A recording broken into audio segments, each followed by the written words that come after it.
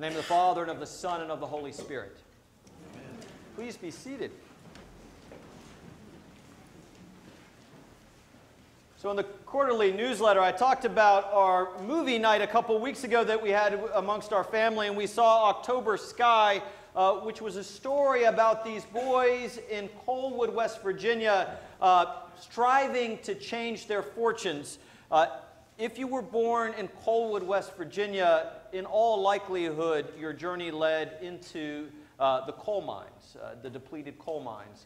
And the young men were acutely aware that that was their likely outcome. Football seemed to be the only escape from that, but they had higher ambitions or different ambitions, and it took a Herculean might on their half to be able to get beyond those low horizons that their birthright set for them.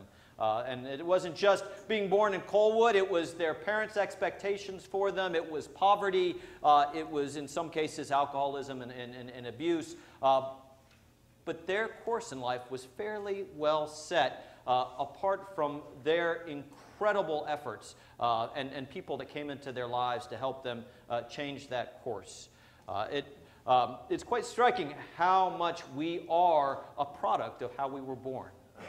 I remember in college I got the opportunity to spend a week on an Indian reservation in Arizona, and one day we went to the juvenile detention center. And while we were there, I was talking to a boy that was about Laura Lee's age, and not much taller than Laura Lee, about 9 years old. And I asked him why he was there, and he said, well, I stole a car. So the first thing is I'm sizing him up, and I want to know how. He said he did have some help, and that he was kind of below the windshield, but that he had an older brother or cousin that was helping him. And then my second question was trying to figure out what his end game was. I mean, a 9-year-old with their own car. So I asked him, I said, well, why would you steal a car? I said, you know you were going to get caught. You live on the reservation. He said, it's not much different in here than it is outside. He said, my parents and everyone else don't want us to leave the reservation. We've seen it for generations. And I mean, it was, people have written about the incredible clarity that these young people on this reservation in particular have about their lives and about the future of their lives. And they know they were born into this reservation. No matter what they do, in all likelihood, they will stay on the reservation with very limited horizons. We also are faced with that as we do our ministry. As we have dug deeper into the Learning Starts Early ministry, we've realized that statistically, the number one indicator of whether you will be incarcerated as an adult is whether you started off kindergarten adequately prepared. The number one indicator. And the number one indicator of whether you're prepared for kindergarten in this day and age, where we don't have adequate preschool resources, is who you were born to. Bishop Gulick, in a particular sermon, said the most important decision that he ever made.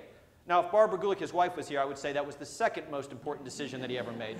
But he said the most important decision that he ever made was choosing his parents. He said he struck the lottery when he chose his parents. Not just because they were wonderful people, but because of the 7 billion people that occupied this earth throughout the whole compass of history, he was born to these two particular people in this particular age, and it has made all the difference in the course of his life.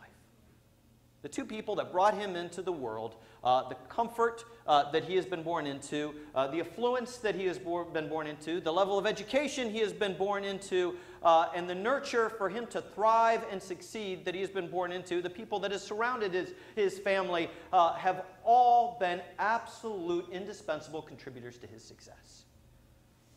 There is no question about it. He hit the lottery.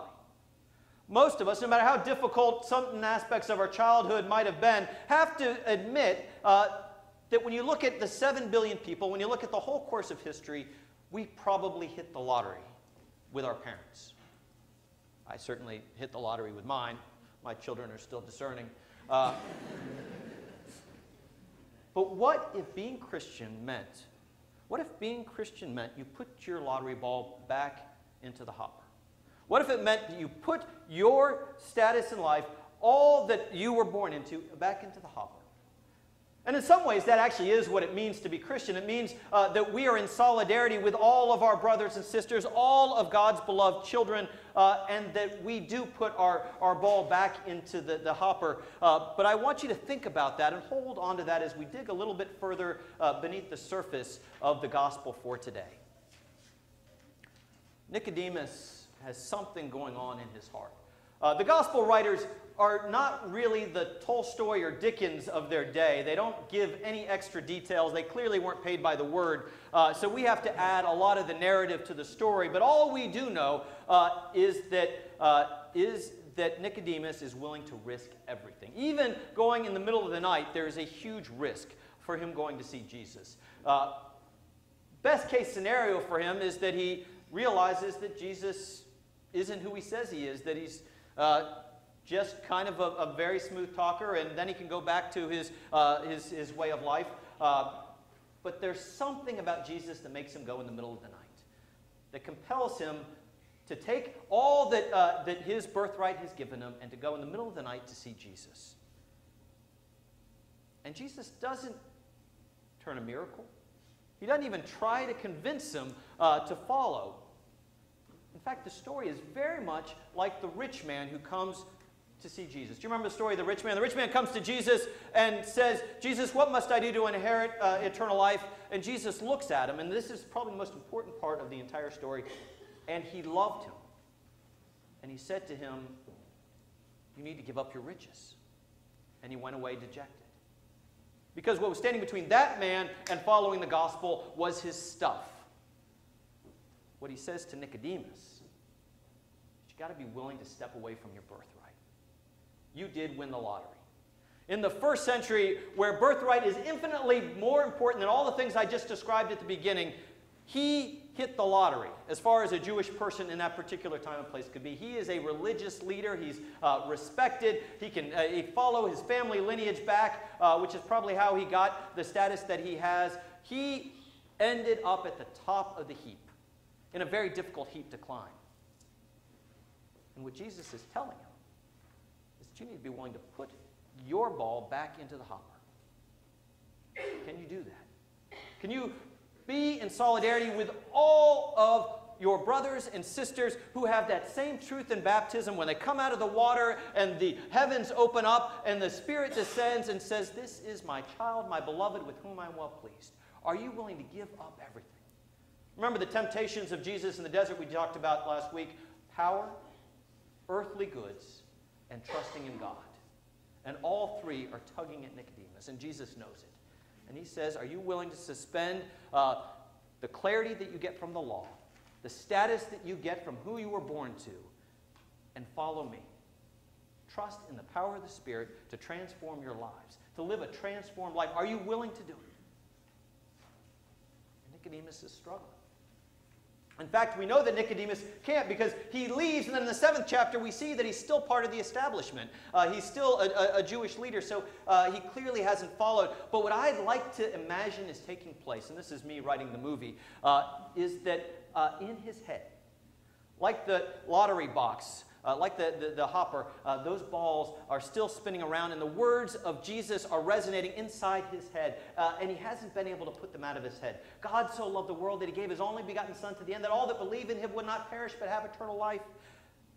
That God came not to condemn the world, but to save it. That he must be lifted high.